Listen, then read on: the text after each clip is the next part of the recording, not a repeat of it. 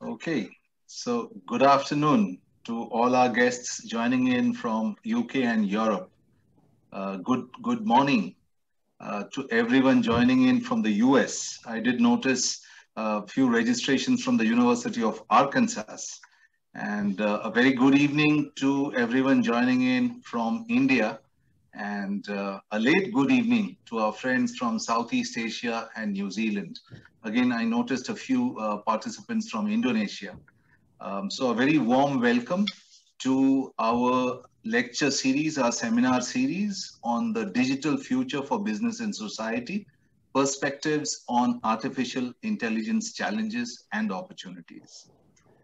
This is hosted jointly by Professor Yogesh Dwivedi. Professor Yogesh Dwivedi is a professor of digital marketing and innovation, founding director of the Emerging Markets Research Center, EMaRC, and co-director of research at the School of Management, Swansea University, Wales, UK. Professor Dwivedi is also currently leading the International Journal of Information Management as its editor-in-chief. Our co-host for the seminar series is Professor Ramakrishnan Raman, Director SIBM Pune, and Dean Faculty of Management at Symbiosis International University. Professor Ramakrishnan Raman is a keen researcher in the area of information technology and management information systems. Allow me now to tell you a little bit about the seminar series. So the seminar series is supported by the Center for Technology, Innovation Management and Enterprise, TIME for short, the University of Kent, UK, Digital Marketing and Analytics, Special Industry Group, Academy of Marketing, Grenoble, Graduate School of Management, Swansea iLab, Innovation Lab, Swansea University, the E-Business and E-Government Special Industry Group, British Academy of Management, and the UK Academy for Information Systems, UKAIS. This seminar series was inspired by various perspectives on artificial intelligence and its transformative potential presented in a recent perspective article by Dwivedi et al. 2019. AI undoubtedly offers a transformative potential for the augmentation and potential replacement of human tasks and activities in a wide range of industrial, intellectual, and even social applications. The pace of change for this new AI technological age is staggering, with new breakthroughs in algorithmic machine learning and autonomous decision making, creating new opportunities for continued innovation.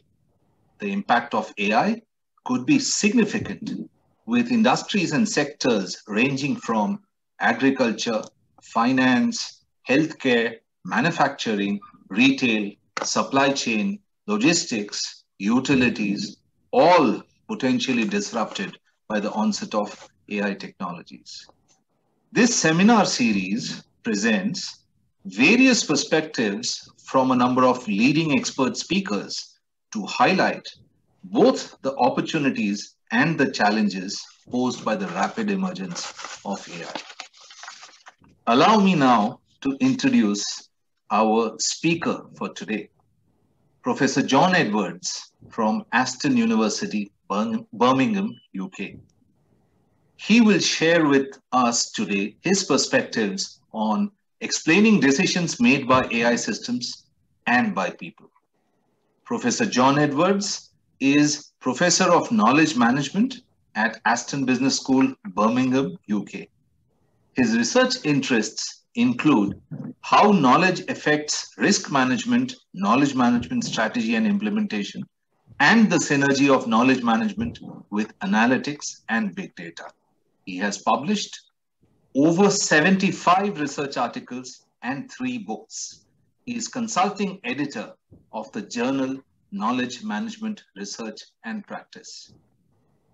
Professor Edwards, the floor is all yours. Thank you, Professor Bhattacharya. Let's see if I can get my screen suitably shared. Right. There we go. So Great. let's go full screen, see if the transition works okay. Right, how's that? We doing all right? Perfect, perfect, Good. Professor Edwards. Right, so good morning, afternoon, evening to you, wherever you happen to be.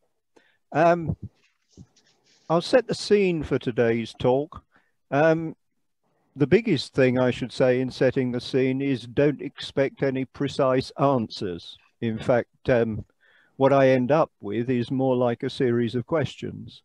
But what I'm proposing to do over the next 40 minutes or so is to take a tour around some of the things that we know about decisions, some of the things that we know about knowledge and how that relates to decisions, and some of the things that we know about explanations and how they relate to decisions and knowledge, and also, crucially perhaps, some of the things that we don't know, or at least some of the things that we haven't been looking at very carefully up to now.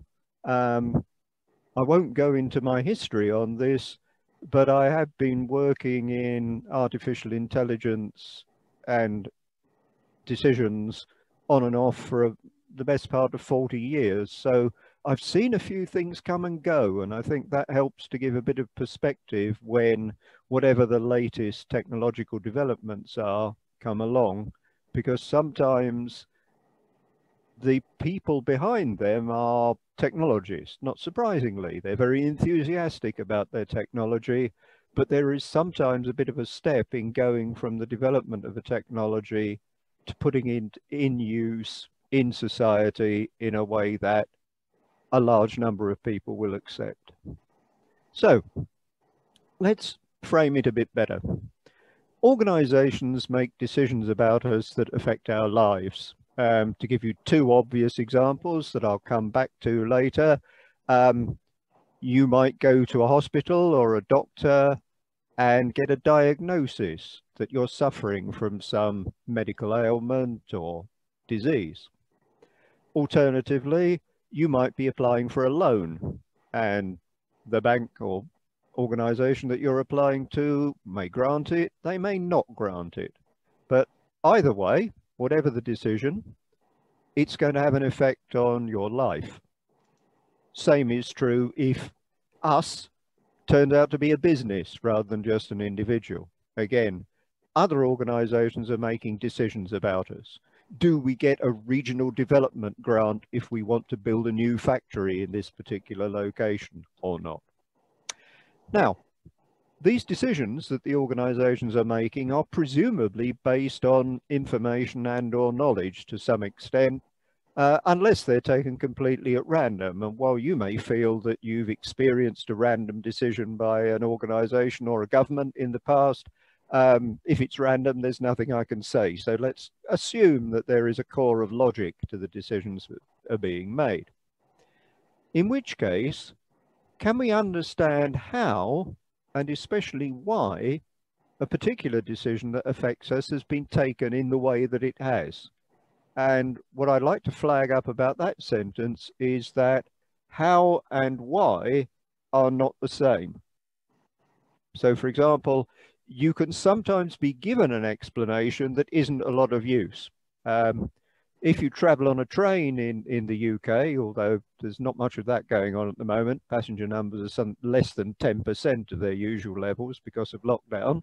But if the train's delayed, you will sometimes be told that the train is delayed because the train in front is delayed. This is logically true, but it's no use in terms of understanding what's going on. You can in fact imagine if you're going, say, from Edinburgh to London, you could have a whole sequence of about 20 trains, which are all delayed because the train in front is delayed. And that doesn't really tell you when you're going to get to London. So, can we understand this? If there's some kind of core of information and knowledge, we would hope that the answer is yes, to an extent. And is that going to be easier or harder if the decision was made by an AI system? Automated decision making has been becoming more and more popular over the last 10 years, but it's not without its critics, especially in terms of data protection and in terms of civil liberties or perhaps bias in decisions. So finally, where the talk will end up is how might explanations be improved in the future? And I don't want to raise your expectations unnecessarily. It's might. In other words, these are directions to pursue that I see as possible having a payoff, but we don't know the answers to that yet. So don't expect all the answers, but do expect quite a lot of the questions. So what I'll actually be covering, we'll start with some definitions. Then we'll think a bit about people and explanations. Then we'll get on to automated systems of all kinds, but including AI and explanations. And finally, challenges, opportunities, and future research possibilities, which is where we'll end up. So the most obvious definition that we need is to do with explanations. Explainability is the definition I'll use. It's the ability to explain the reasoning, crucial word, we're assuming there's a core there, behind a particular decision, classification, or forecast. However, as I indicated on the first slide, there are actually two types of explanation. There's the how explanation, which is the logical chain of argument. This train is late because the train in front is late. Yeah, that makes logical sense, but it's not a why explanation. We still have no idea why trains are late generally. Give you another example of that. During lockdown, I've been doing a fair amount of shopping online, and I ordered 3 shirts in different colors from the same manufacturer. Same style, just different, same size, obviously, just different color. 2 of them came together the next day. The third one came from a different place a week later. So I can guess at the how part of the explanation for that. The stocks they had of the shirts were in a different place. But again, what I don't understand, although in this case it doesn't matter a lot unless I wanted that one urgently, I don't understand why their stocks of dark blue shirts were in a different place from their stocks of shirts in another color. So that's the difference that we're on about. How is simply because. Yeah, okay, that's the chain you work through, tick the boxes. But why? Why is the chain even like that? Never mind what are the reasons. So I said I'd start with people and decisions. How do people explain their decisions? Well, actually, in a word, poorly. People are generally very bad at explaining the real reason why they've made a particular decision. There's studies into interview panels and how they work, which suggests that in fact, most of the panel have made up their mind about a candidate by the time that they've come into the room, walked across to the chair, said hello and sat down. And they've formed something like 75% of their decision already at that point. But they probably wouldn't admit that even to themselves. They'll say, oh, it's because this person's got a good degree from a good university like Swansea or like SIBM Pune. But actually, it will probably be all to do with the way that they walked across the room and made eye contact when they said hello and so on. However, some people are much better at explaining decisions in a way that other people can understand than other people. And this is in part why some people make good teachers and some don't. We'll come back to that a bit later on. And one of the reasons for this can be understood using concepts from knowledge management. Indeed, probably the most basic concept in knowledge management is the idea that knowledge comes in 2 types, explicit knowledge and tacit knowledge. Explicit knowledge is able to be codified. That's what explicit means. So you can write it down as a set of rules. You can put it in a computer system. Back in the day, you could put it on a tick sheet. Now you could put it in a computer system. Any database package would be able to operate such a set of rules. And because you can codify it, because you can set it out, you can share it very easily. And there are a lot of fairly simple bits of explicit knowledge out there in the background whenever we use any kind of computer software. Even things as simple as remembering your preferences and so on are all related to explicit knowledge. However, tacit knowledge is much harder. It's actually, not only is it almost impossible to codify it, but even the person who has it can't necessarily explain it. There was a chap named Michael Polanyi, is a researcher who's generally credited with explaining this concept well. And he was actually a scientist, a hard scientist, who moved more into the more philosophical aspects as his career went on. And he came up with the memorable phrase, "We can know more than we can tell." In other words, there are things in your head and in my head that no matter how we try, we can't get over to other people. Sometimes it works, sometimes it doesn't. If you boil a kettle to make a cup of tea, or anything else, preferred beverage, can you tell from the noise that the kettle is making when it's just about to boil? I can. I know people who can't. I think on balance, most people, but I wouldn't like to measure it, 80% maybe, most people can, but some people can't. And even if you try to tell them, well, you could tell them that the noise is sort of, it's getting quieter in one way and louder in another, but you can't explain it. Whereas I just know, I can hear the kettle is about to boil. That's tacit knowledge.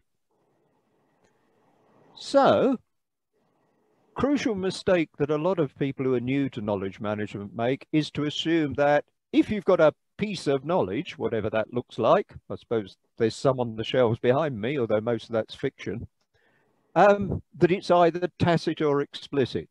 No, absolutely wrong.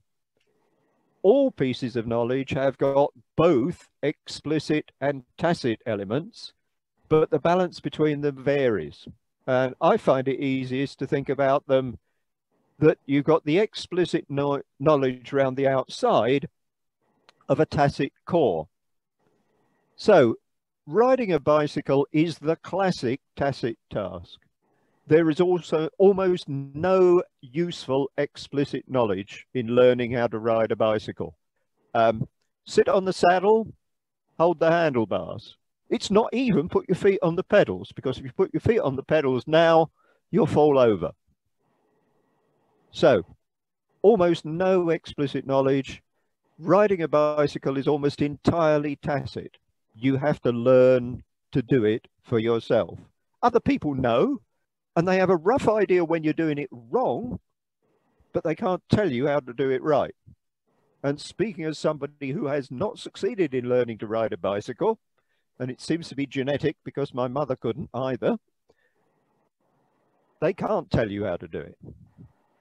At the other end of the scale, if you work for a company, you may well put in an expenses claim, and the processing of that is almost entirely explicit. There will be a tacit core, but it'll be quite small. It'll be, oh yeah, tacit knowledge is, this is called a seminar, but we count it as a lecture or a workshop, so you can claim for that. Or, somewhere in the middle, making a piece of furniture. The size of the tacit element here will depend on whether it's designer furniture or mass market furniture. But while some of it is explicit, like the joints have to fit together, and that's really a matter of physics, there's tacit knowledge. What looks right? How do you actually get all the legs to be the same length? Yeah, there's physics in there, but actually doing it involves tacit knowledge. So all pieces of knowledge involve both explicit knowledge and tacit knowledge. Right, let's bring in decision making in the light of this. Well, research suggests that human experts actually have two different ways of making decisions. And I'm talking here about real experts, you know, the consultant you would want to go to if you're really worried about a disease you might have, or the top architect that you're consulting about your new building. And two different groups of people from different backgrounds actually came up with this independently. The Dreyfus brothers came from the world of artificial intelligence. They have been probably the biggest critics of artificial intelligence over about 50 years, whereas Daniel Kahneman comes from decision-making and probability. And as far as I know, he wasn't actually aware of the Dreyfus brothers' work when he came up with what was effectively the same idea and made a very successful book writing about it. So the two ways of making the decisions are slow and reasoned. So you're thinking your way through a series of steps, and that relies more on explicit knowledge. And medical students learn a lot of these series of steps, the things that you check for when you're thinking, I wonder if this patient has got kidney problems or whatever. And there's quick and intuitive, which relies mainly on tacit knowledge. And it's that quick and intuitive knowledge in a crisis which often gets experts their reputation for being expert. Ah, I know what we should do here. I won't say anything about COVID. Ask me in 2 or 3 years' time who got it right. But what often makes an expert is that on the spot, they can make the right decision. You would like the pilot flying your plane to be good at doing that, because most of the time the pilot isn't even doing anything. The autopilot's flying the plane using the explicit knowledge. But if you do need the human pilot, you want a good human pilot because the situation is difficult by definition these days. Now, the problem is, the more tacit knowledge is involved, the harder a human decision is to explain. If it's basically a tick list, you go through the tick list with the person you're explaining it to. But if you thought, oh, I just knew that what we wanted to do was swerve the plane to the left at that moment, you won't be able to recreate that. Now, what's interesting is that if you come at this problem from a different direction, and the direction is the public understanding of science, because especially at the moment, public understanding of science is very important. But if the scientists just talk in their usual jargon, we won't understand them. My apologies, if any of you are scientists, you may understand them, but you know, I was a mathematician, but I don't understand enough chemistry or biology. Now, Harry Collins has done a lot of work on public understanding. And one of the things he's established, it's some of the best commentators, coaches, communicators, critics have never been any good at actually doing the thing they're talking about. So here we've got Harshit Bogle, who I'm told is often voted as India's most popular cricket commentator. He did play cricket for his university, but he's never played at high level at all. And here we have John Motson, who's recently retired as Britain's #1 football commentator. And Motson went to a school that played rugby rather than football. So as far as I can establish, he never played competitive football at any level whatsoever. He'd only ever played friendly games in the past. But they are acknowledged as the people who will explain to you what is going on. Now, yes, some people who have been very good are also very good at communicating. I think Sunil Gavaskar is pretty good on the cricket side. Gary Lineker is pretty good on the football side. But there are also hundreds of former cricketers and footballers out there who are no good. And not surprisingly, you don't hear them more than a couple of times. So this suggests that explanation is actually a different skill from doing.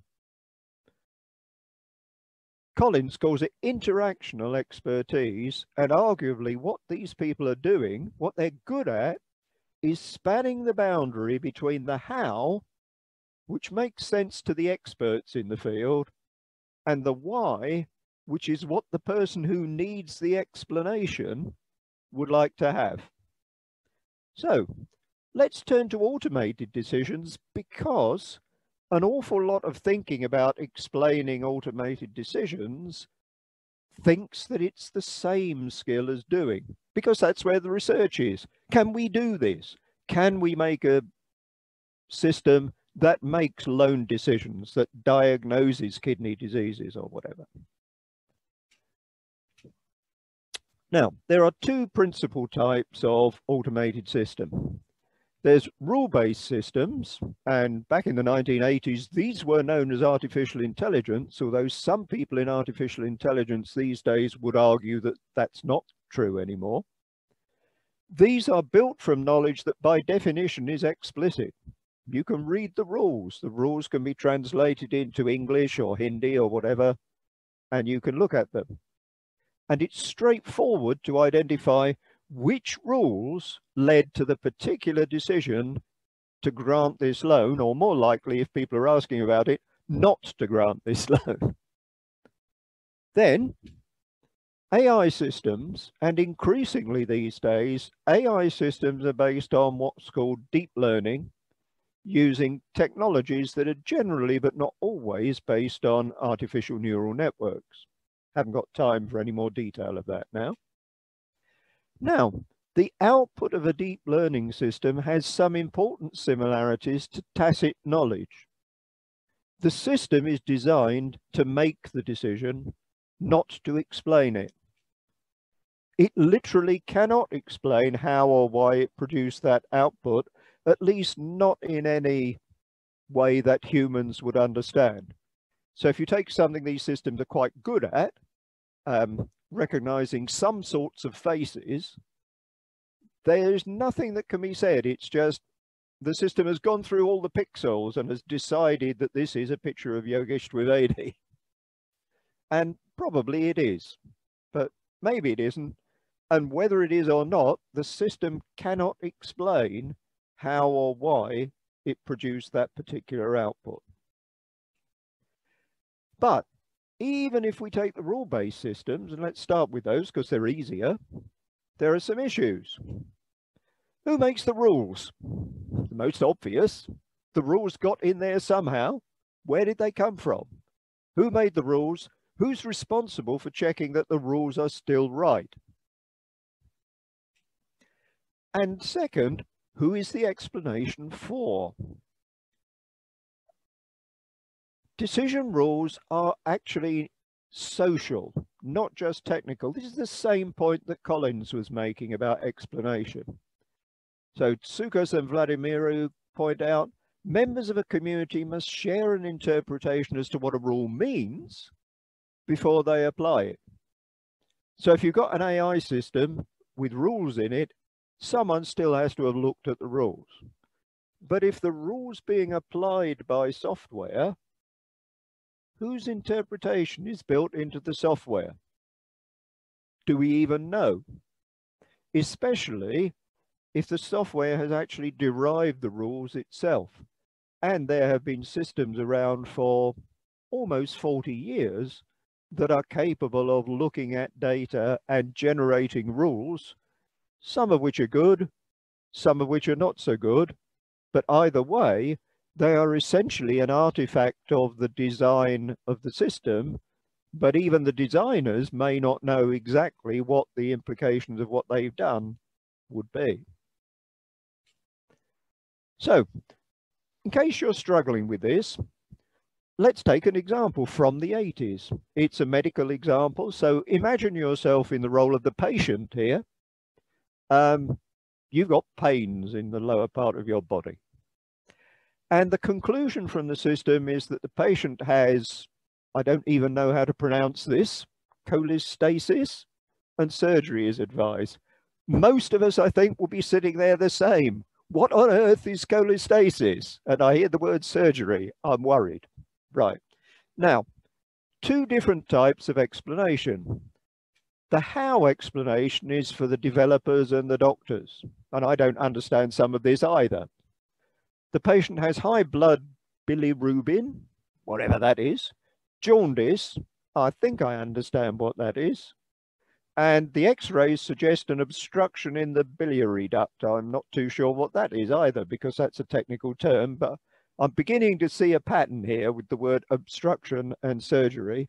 But this is for the people building the system to make sure that it's actually saying that the patient has cholecystasis, whatever that is, when it should.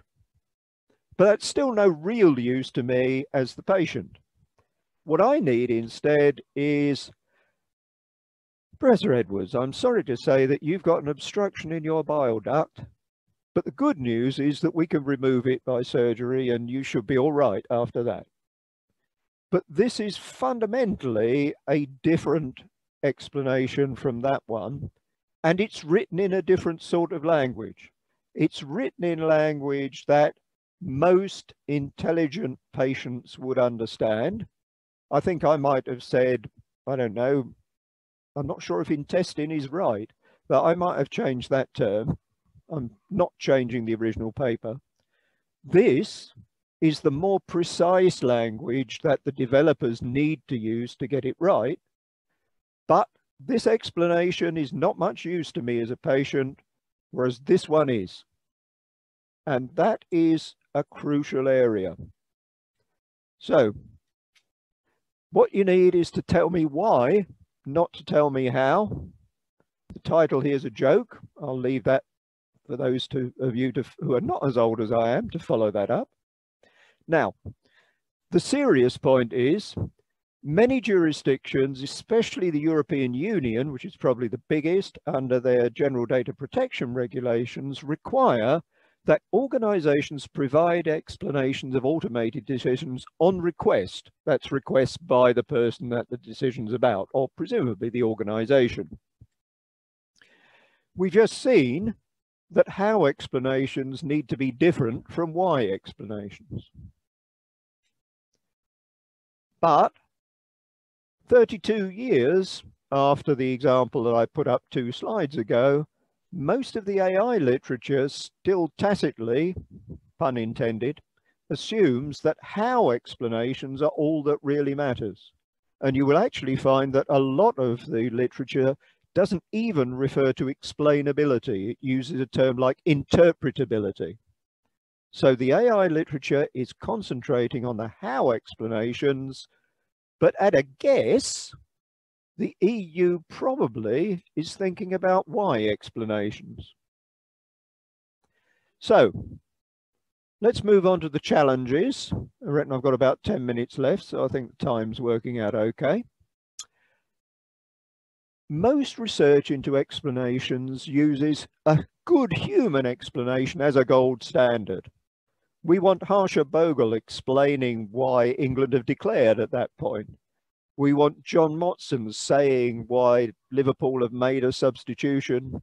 We want a really good doctor who can explain to me what the risks are of the operation that he thinks I need.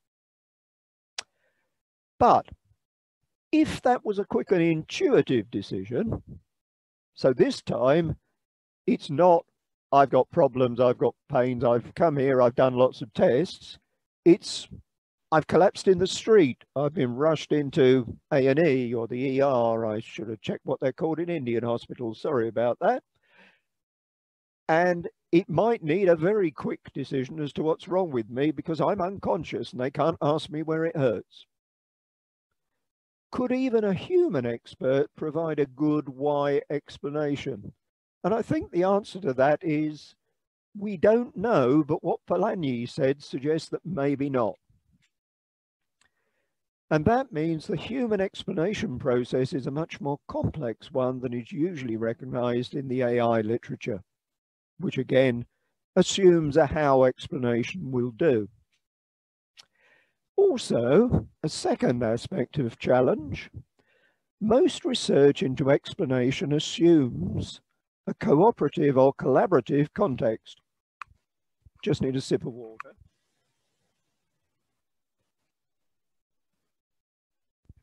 And for a doctor and a patient, that's probably fine. But if you're querying a lone decision, it might be a better definition to describe it as antagonistic. Why have you rejected my application for a loan? And there is not much research that has that as the background context. You're actually trying to explain a decision to somebody who is really unhappy about it. However, there are some pluses. Oh, sorry. A how explanation, as we've said before, may be logically correct, but if a layperson can't understand it, does it meet the legal requirements? I don't think anyone knows yet. On the plus side, even a simple explanation can be helpful. Anything like, you've got an obstruction in your intestine. You'll understand it needs surgery. Simple as that, no more detail. Now, some explanations are easier than others. There's no real emotional content with decisions about allocating space in a design of a building. There is a lot of emotional context in saying you're going to have an operation. Is it possible to devise principles for good explanations from domains where they're easy and transfer those to ones where it's more difficult, like medicine? We don't know, but it would be great if it could be done that way. So if we can explain, why have you said that this is a picture of a tree? It doesn't really matter if the system gets it wrong. To one where, why have you said I need an operation? Where it does matter if the system gets it wrong. Another possibility is that explanations for automated decisions may not need to be structured the same way as explaining human decisions. There's a little bit of research into explanation that says one of the AI systems that recognizes scenes, there is literally one neuron in the neural network that fires if it recognizes a tree in the picture, in which case it's going to conclude that the scene is probably outdoors. Not always true. There are some places with indoor trees, shopping malls, for example. There are some places like the Shetland Islands, which are outdoors but don't have any trees because it's so windy there. However, it's possible that an explanation might be completely different. So, for example, maybe it could show you a picture or a diagram of some form rather than telling you in words. You know, maybe the doctor shows me a picture of my lower body and there's a bright red bit there. That's got to go. It might work. It might work very well for some people. The other aspect, which is definitely an opportunity, we judge human experts on two things: how competent they are and how warm they are. People like Harsha Bogle and John Motson, because they're both. They know what they're talking about and they're warm people. But information systems research generally, not just AI, into explanation has almost entirely concentrated on competence. It's simply a question of, is it right? Not, is it being done in a helpful, an understanding, a sharing sort of way?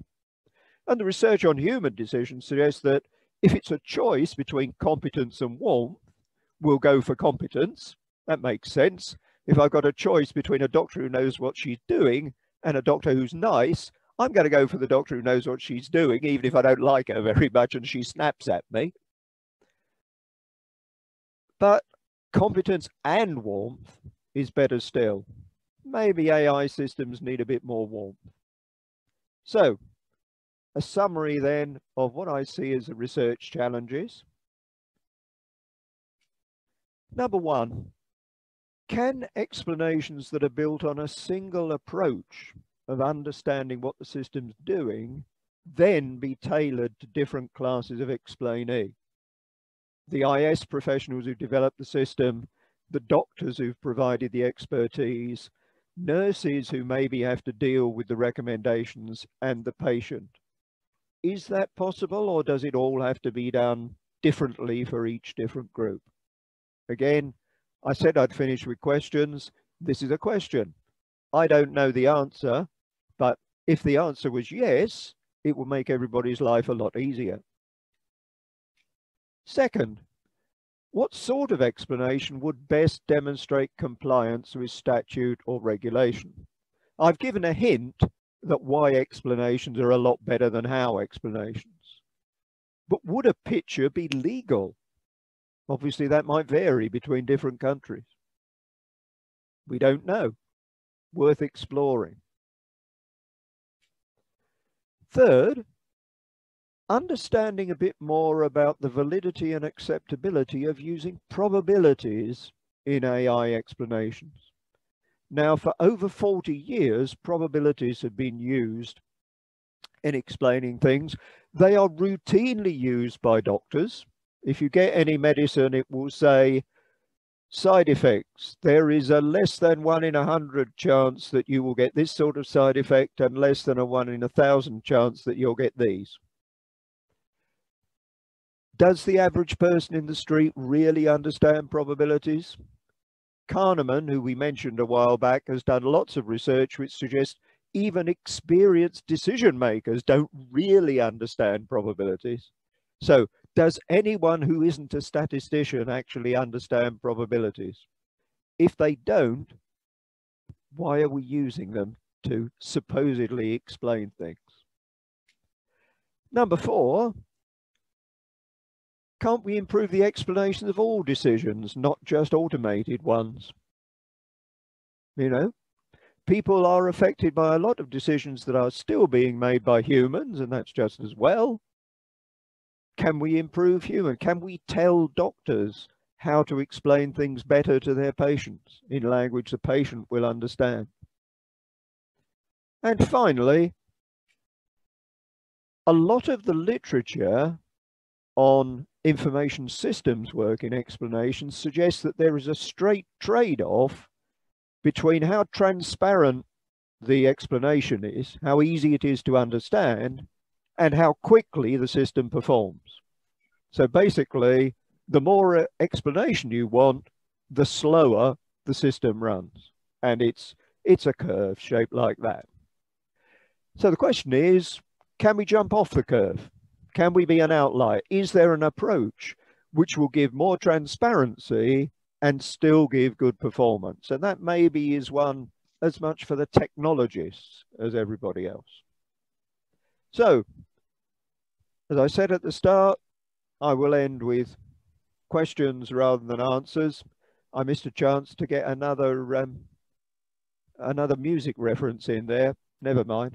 There are more questions than answers. You can research that one for yourself. Who sang that? The references are there in case anyone needs them. I can make my slides available afterwards if we can come up with a mechanism for doing that, incidentally. And, whoops, that was the end of what I've got to say. Shall I stop sharing my screen at this point? Sure, Dr. Edwards. We can actually open up for some questions. Okay. Right, over to you. Are you a fan of the Beatles? Yes, I literally grew up with the Beatles. Okay. The 60s were very interesting. I was a teenager by the end of the 60s, but not at the start.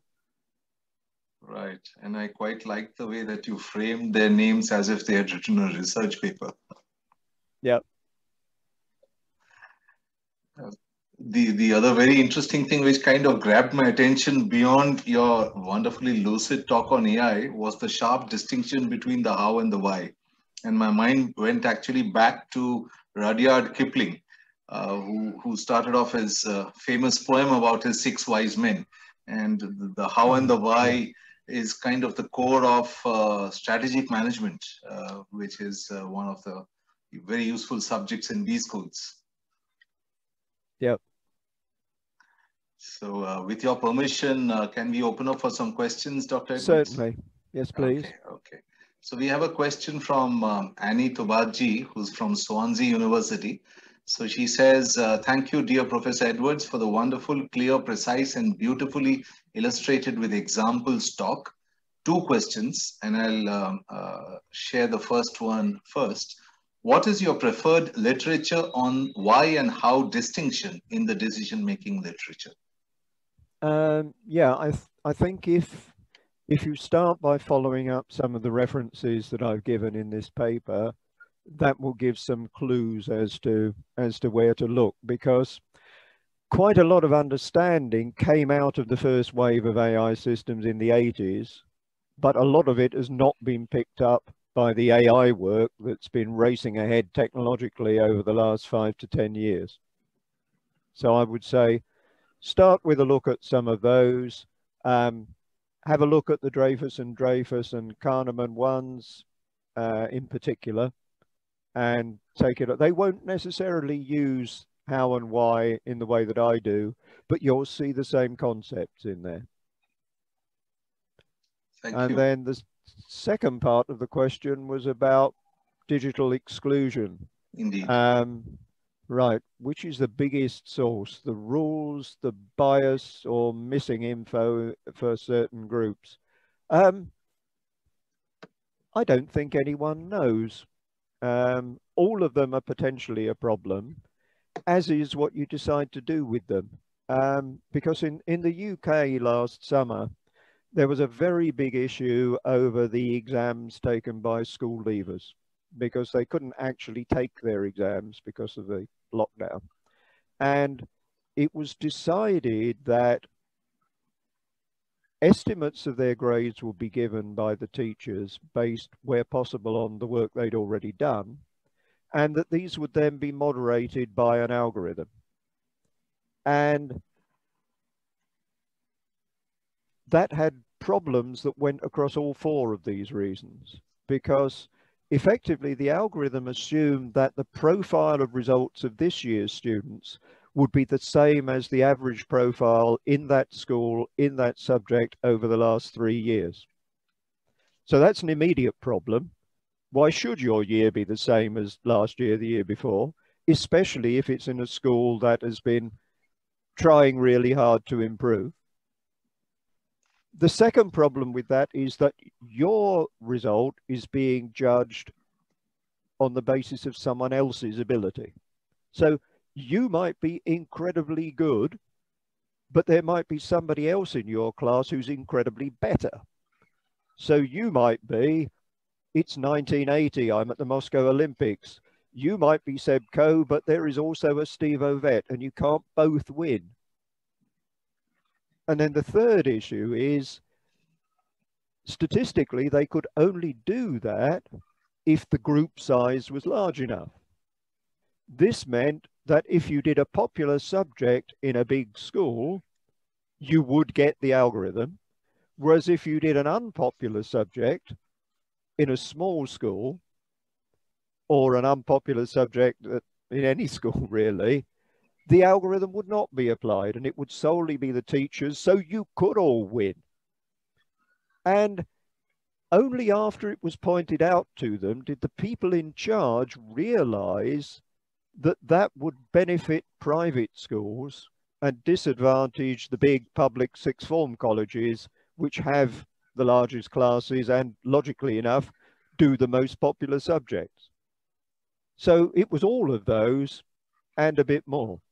So I'm a systems person. I take a holistic view of this. You've got to get everything right.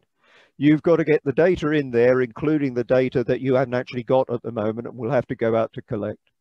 You've got to get the rules right, and you've got to use it in a sensible manner. As another popular culture reference from years ago, as Captain Kirk once said to Mr. Spock, "Ah, you reasoned that it was time for an emotional outburst."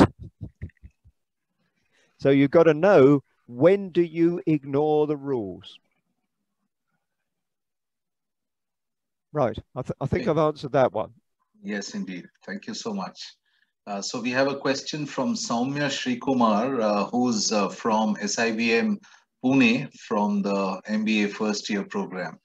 So he's asking, AI systems greatly depend on training the system on data, but the availability of good data and its scarcity is a big challenge. And even data bias and data security can be really worrisome. So how can AI be given a better shape given those constraints for the larger benefit of the business ecosystem? Yeah, Tom Davenport, who's well known in the business literature and goes back a long way, has recently been writing about the problems of, he called it deploying data science. But it's much the same as I'm going to say now, that you've got to put your effort into making sure that your system links with the real world. It doesn't matter how well it works in your training environment. For your training environment, you can use the data that you've got. That's fine. But for the real world, it's got to deal with the whole range of cases that are in the real world. And if it hasn't got data on that full range of cases, you cannot claim that it can comprehensively make all the decisions. So we might say, yeah, okay, you can use this system for adult white male patients, but you can't use it for anyone else because that's who we had data on. So I think giving it a better shape involves literally bringing in different people to work with some of the technologists.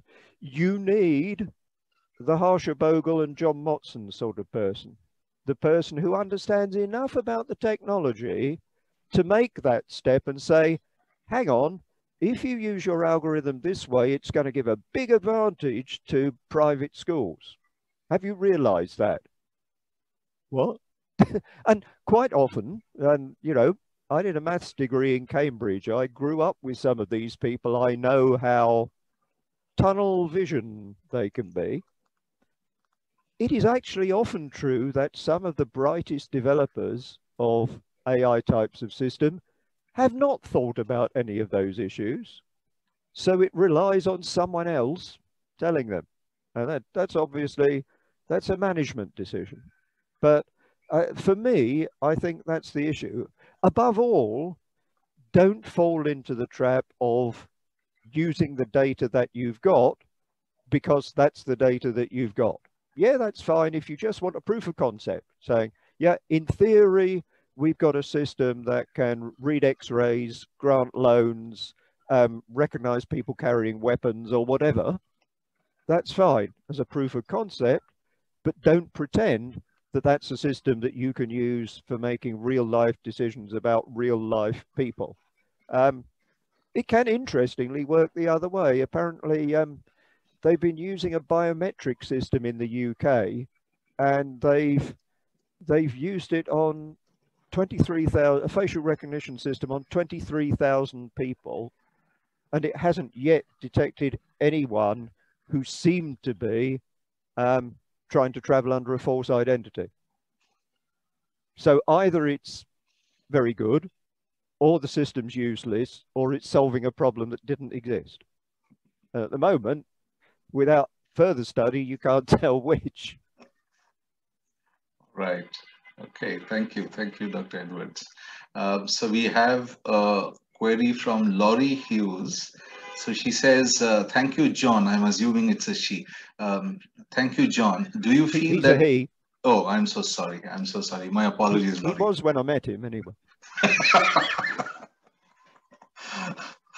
So Laurie says, thank you, John. Do you feel that there is any momentum at present in academic research on this topic, engendering any change in policy or decision-making by authorities? Looking to the future, do you think there's likely to be a pivot point that will force change and improve explainability in AI? I think the key word in that question is the use of the word authorities, because quite a few government and other official or semi-official bodies are moving in this direction. The intention of the EU GDPR seems to go in that way, but there are a lot of individual countries that are making moves in that sort of direction as to what the government expectations are for how AI systems should be used and what recourse the users would have either after or preferably before an inappropriate decision is made.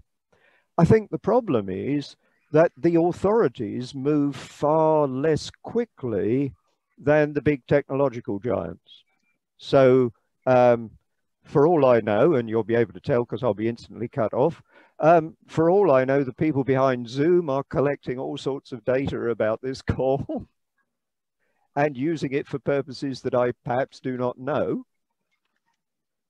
But the serious point about that is Facebook and Google and Microsoft are much quicker at bringing products to market than any government that I've known over my 68 years. And that is one of the issues, that governments and companies that are lawful good, that don't actually have to do this quickly and just see AI as a way to improve their service at the margin, they can take the time to do it well, do it appropriately. And I think in that sense, they're taking notice of the academic points. But Microsoft, Facebook, Google were all founded by technologists. They're mostly still run by technologists, and the technology leads the way. There is a tendency to implement it first and then deal with the problems afterwards.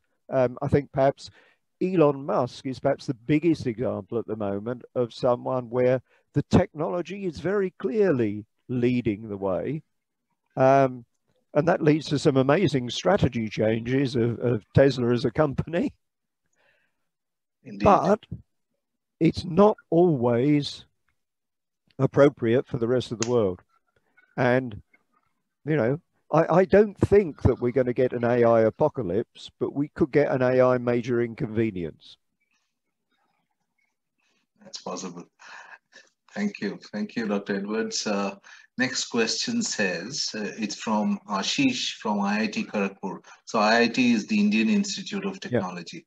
Yeah. So he says, warmth aspect is being overused these days to counterbalance incompetence. For example, there are chatbots which are incredibly warm, but many of them are very limited in terms of their functionality.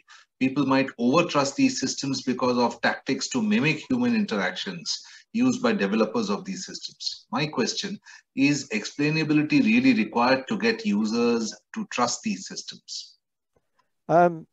I would say yes, because my understanding, and I don't claim to be an expert in this, is that the research on human explanations, it's absolutely clear. Competence beats warmth every time. And basically, warmth is okay once or in things that don't matter. If Netflix recommends me a film I don't like, it's really not much of a problem. If my doctor recommends me a medicine that makes me ill and that maybe he should have known about beforehand, it's a big problem. So I think people will put up with an incredibly warm chatbot because the interaction is part of the fun.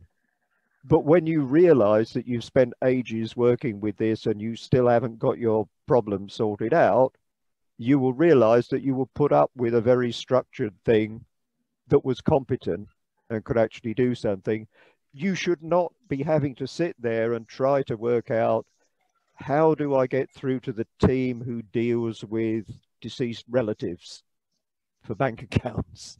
Say, how do I type my query to get to the right bit? Ah, you want bereavement team. So that's a bit of my learning from last year, which may help anyone else.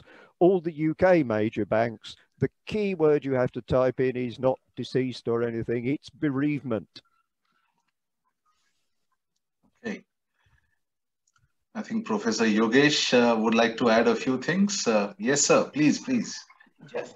Thank you so much, Professor Edwards. Obviously, very detailed talk, and some points are really insightful. And I can see some participants have been tweeted to say that how much they loved your talk. So thank you so much. Thank you. Just recently, I saw a news on BBC actually, and saying that some guys did some experiment in USA, and you know, when you go to doctor and if you have pain, they say, well, you know, what scale you have pain, and apparently, you know, doctor generally misjudge the pain depending who they're asking. So if black is asking, they probably underestimate that, while they're thinking about white is more precise.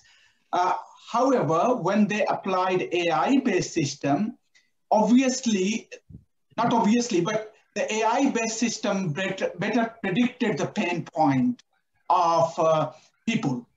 And the challenge is, obviously, the prediction is fine. It's much more accurate than what doctor did. But explainability is not there, that what basis actually the AI is determining if the pain point should be 8 out of 10 for this patient rather than 5 or 6 or 7. So in this case, explainability matters or not? And if it matters, you know, would be using this kind of AI-based system or not for these kind of purposes? Yeah, I think it's a question of how much better it is than the other one. As I say, people will put up with just having competence if, and no explanation at all, if the answer is good enough. But it's got to be good enough. We had a really, really annoying teacher when I was at school. But he was there because in my day, if you wanted to go to Oxford or Cambridge, you had to pass an exam in Latin. And his job was to make sure that the scientists passed Latin. And he was horrible, but if you did everything that he told you to do, you would pass.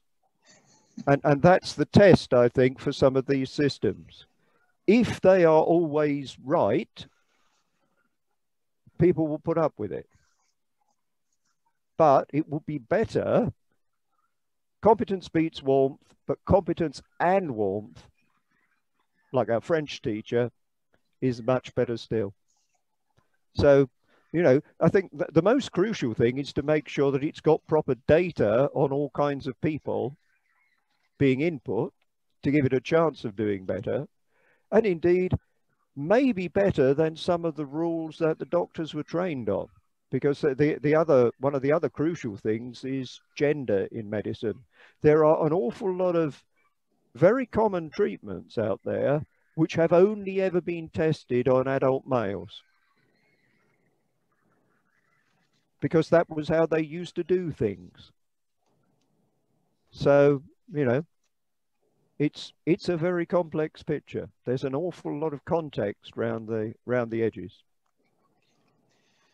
Thank you, John. And just one more thing. Obviously, you mentioned that you know, lots of research done in 80s and 90s, and but the new research actually not peaking the research done earlier.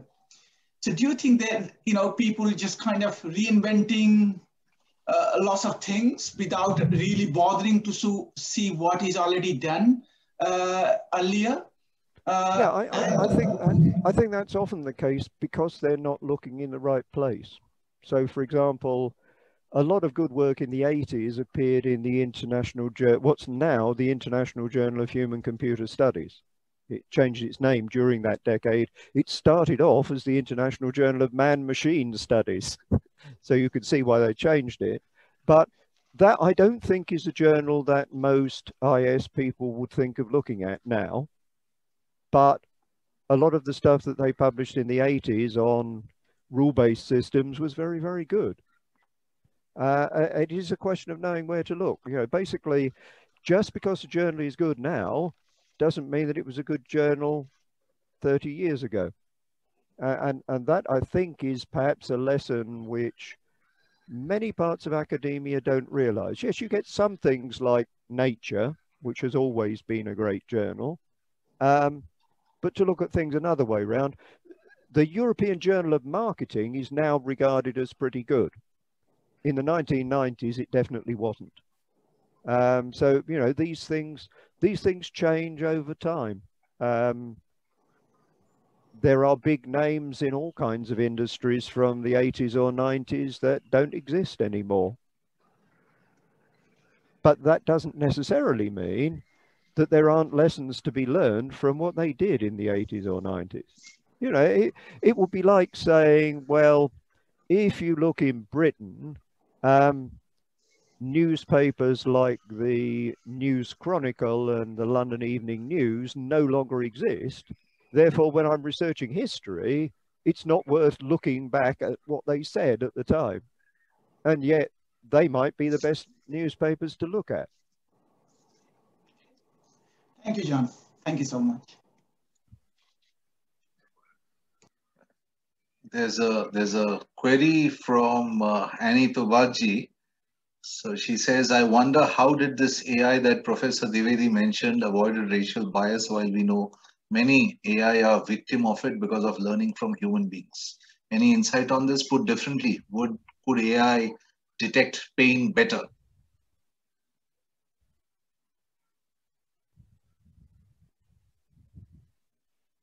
I don't know the system, but I think if in this case, it would definitely come down to data, if you've got good enough data.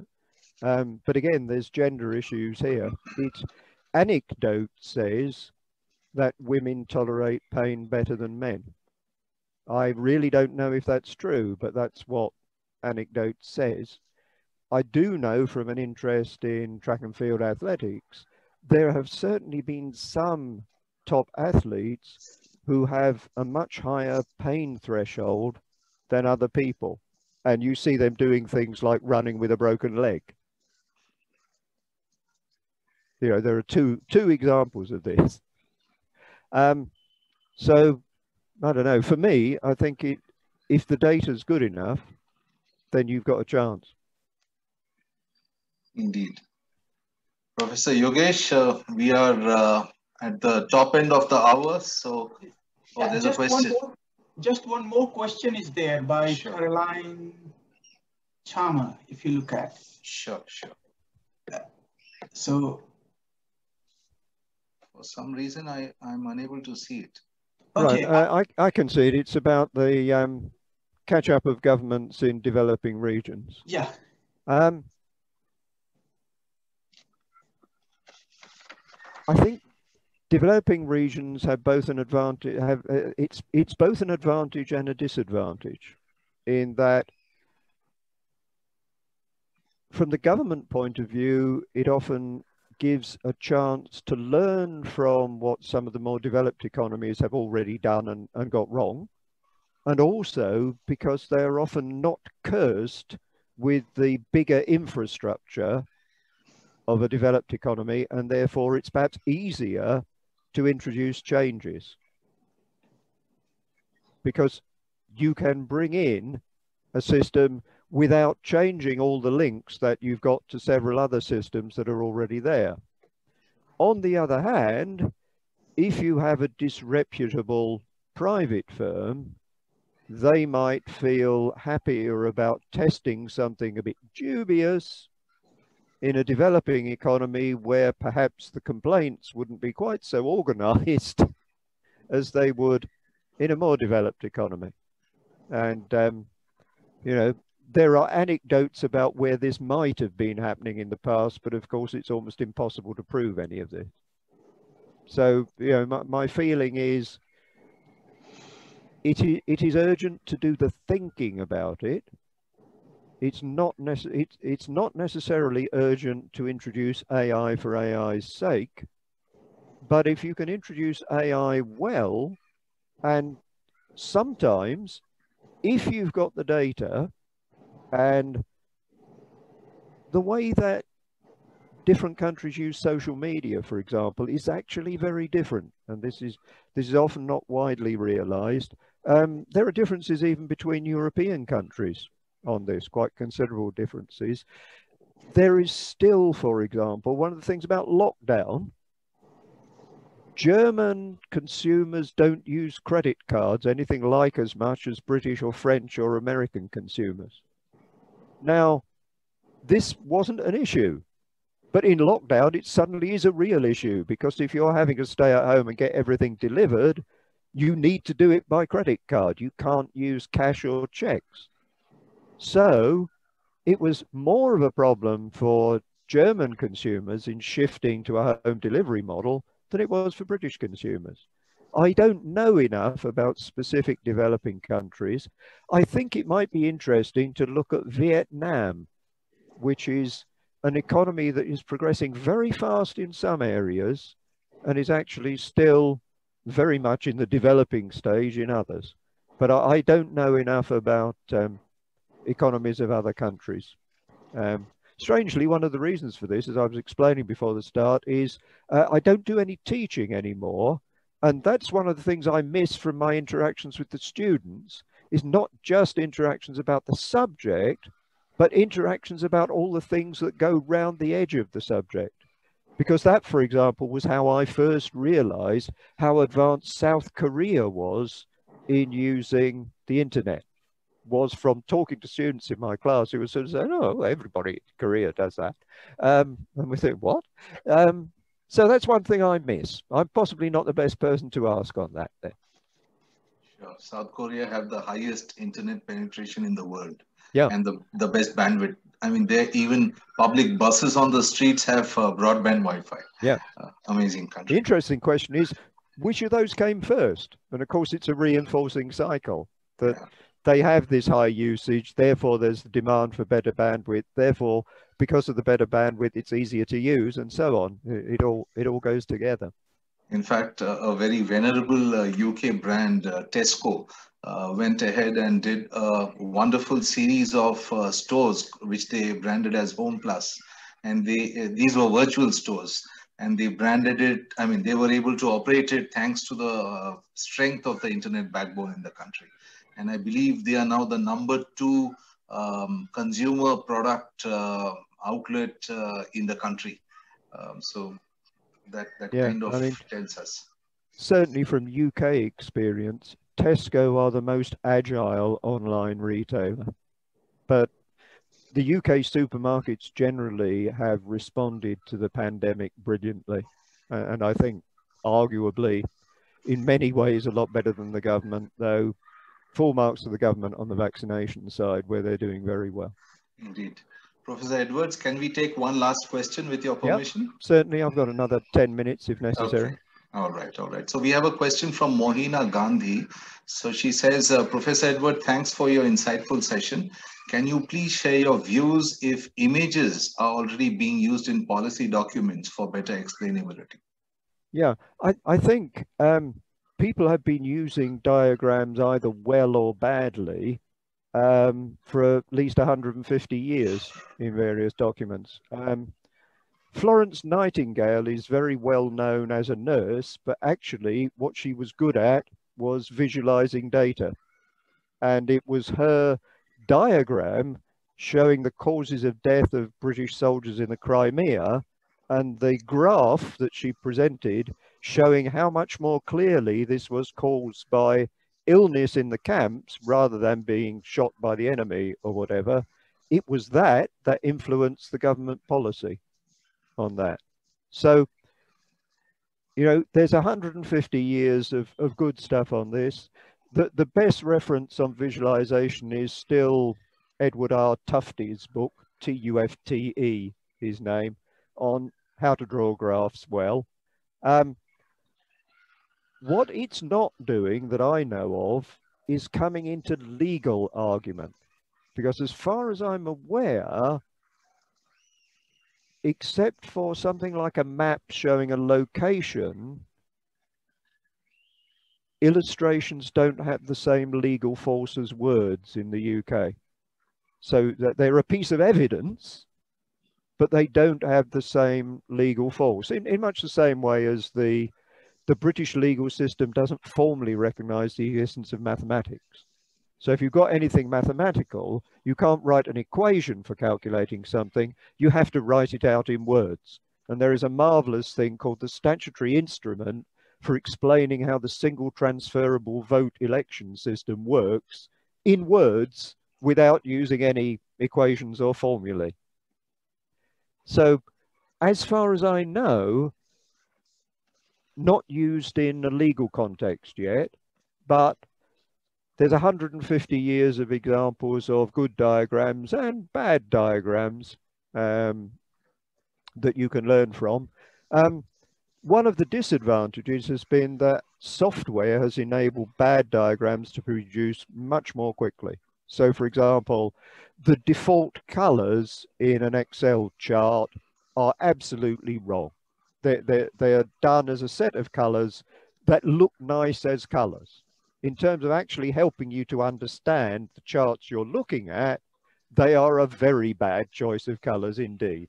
They don't contrast well enough from each other.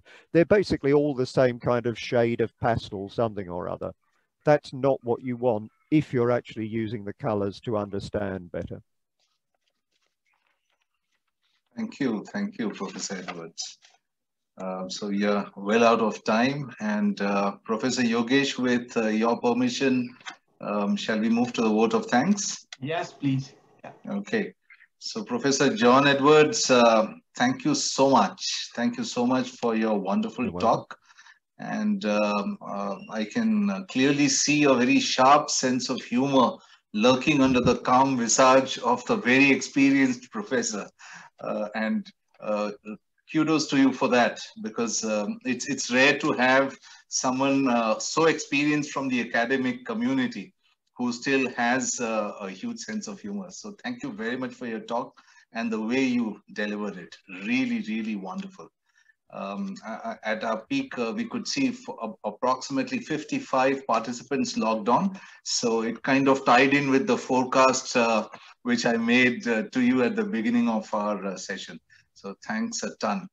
Thank you, Professor Yogesh. Thanks to Professor Raman for co-hosting today's session. Thanks to all the participants who joined in and their active questions that came through. It would be remiss on my part not to mention our IT team led by Rajesh Bhagewari, who enabled the entire IT infrastructure for today's session. And last but not the least, we have a student team at SIBM Pune called iSmart, and they have attended the session as well. And they will send you a series of thank you electronic frames within a few minutes of our session ending.